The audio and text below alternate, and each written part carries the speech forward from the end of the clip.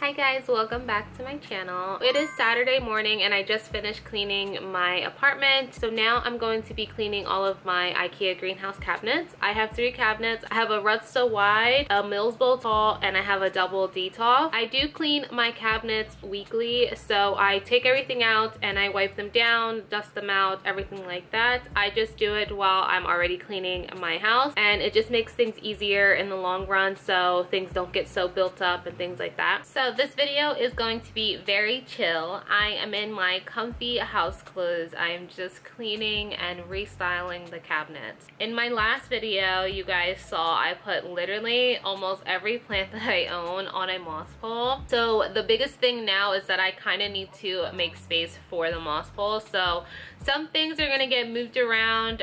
Some things are just going to stay in their same place. For the most part, it might just be sped up a little bit and I'll just have some really chill, relaxing music, and maybe you guys can do some of your plant chores as well. So the first cabinet I'm gonna work on is my Rudsta wide. There's like water stains like all over the glass. Once I was done with that video of me putting everything on a moss pole, I literally just threw all of the plants in the cabinets. None of it makes sense or anything like that, so that's why I just need to, you know, straighten it up. So yeah, I'm just gonna clean this one first and then I'll start on the Milsbo.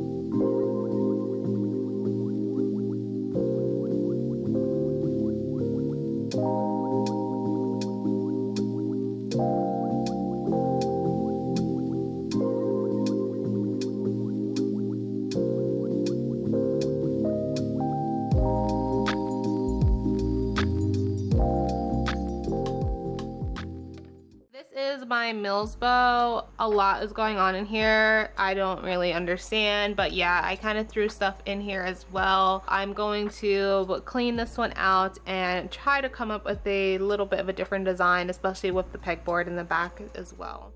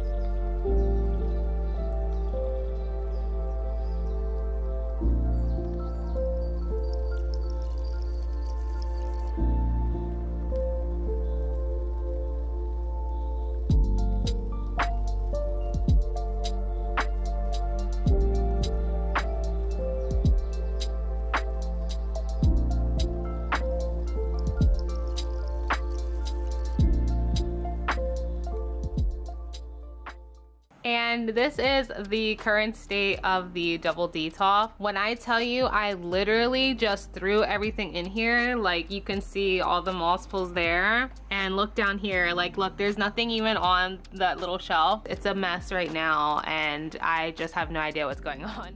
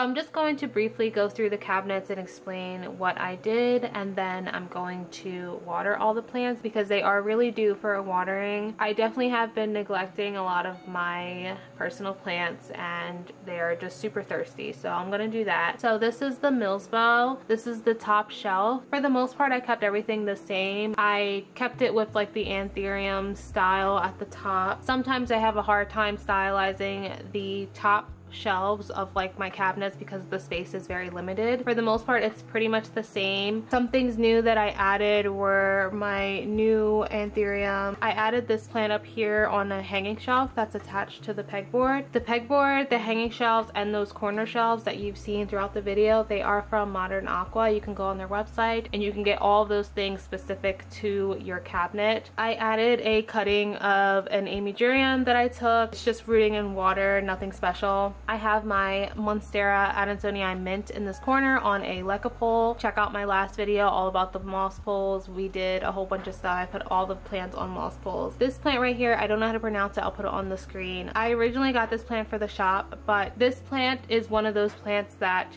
need to be probably watered almost every single day. If it doesn't, it will completely droop down to the point where it looks like it's dying, and I've just decided to remove it off of the shop and just keep it. I just don't know how it's going to act when it gets shipped in a box for 2 to 3 days. I don't want somebody to open the box and the plant looks like it's dead, even though it's not. It just needs water. But like, yeah, this plant is just one of those plants that just shows you when it needs water. So I just decided to keep it. So I'm just gonna hold the camera for the bottom half because it's kind of hard to show everything. But I have the pegboard in the middle still with the hanging shelf. I put my anthurium dorayaki and my anthurium silver blush on there. And then the bottom, for the most part, is the same. You know, the Monstera alba and the Thai, they kind of take up majority of the space in this cabinet. I added in that anthurium in the back, anthurium cosmorelense back there, and then this is my new anthurium clarinervium that I put on that corner shelf as well. So there's 3 plants on the corner shelf. So then the bottom is always really difficult to deal with. There's no light that really reaches the bottoms. Only thing on the bottom is, like I said, the Monstera alba, this Paraiso verde right here, and then in the very back is the mother plant of the amygdurium. Moving on to my Rudsta cabinet, the top shelf really just stayed the same. It has all of the Hoyas and a few of these Aglaonema pictum tricolors up here. Has a few little random propagation things. This top shelf usually always stays the same. There's really not much I can do with it, and I don't have that many little plants that can be up here. So this is just how it's gonna be. This is the bottom half of the cabinet. It has mostly all of the moss pole plants. Some of the plants are the exact same plants that were already in here. Some have been switched out of like the Detolf and stuff like that. Let me address the Florida Beauty situation. As you can see, it has no roots. It's growing now in water. What had happened was that this whole cutting of the plant was attached to one single aerial root and one leaf that was completely rooted in leca, and I went to repot the plant into a bigger leca vessel and it just literally snapped in half. So the bottom half is still rooted and connected to the one leaf, so I just kept it in the Milsbo, but now this big top cutting is now just being rerouted in water, and I just stuck it on this pole thingy so that it could just stand up straight, but there's obviously nothing in there. But yeah, it's actually rooting now, so it'll just be its own plant. So I guess it kind of works out for me, then I can have 2. Everything pretty much stayed the same in here. Added a few different things, but yeah, this is pretty much the gist of this one. This is the double Detolf. I did clean it and I just moved a few things around to fit some of the extra moss pole plants, and I am holding the camera. I'm sorry if it's a little shaky, but I have to hold it because this cabinet actually is like right in front of my couch in my living room. I can't put the camera fully directly in front of it because the couch is like kind of blocking it. The top stayed the same, just has the little seedling anthurium queens up there. We have like the pink princesses over here. I added in my big epipremnum pinitum albo. We recently put this on a leca pole as well, so that is in the back. It has burned spots on it from a light falling on it. But we have the white wizard over here. This little section over here is a little random. It just has like some cuttings and stuff like that over here. This whole cabinet is probably going to change. Like I said, I have something coming up for it, but I just needed to put the plants somewhere in the meantime. Kept the Ring of Fire, the Golden Crocodile, and the Ghost together in this little corner. I actually removed the shelf that was sitting here to make space for all of these plants because the moss poles are a tad bit too tall to fit under the shelf, so I had to just take it out for now. But yeah, all the Syngoniums are over here, and then this is like a little propagation of my Syngonium Red Spot Tricolor, and then I have like another little random, I think this is a Glorious cutting down here. So my camera is going to die, but I am just going to go through all my plants and just water them now. I hope you guys enjoyed this very planty video, and I'll see you guys in my next one. Bye.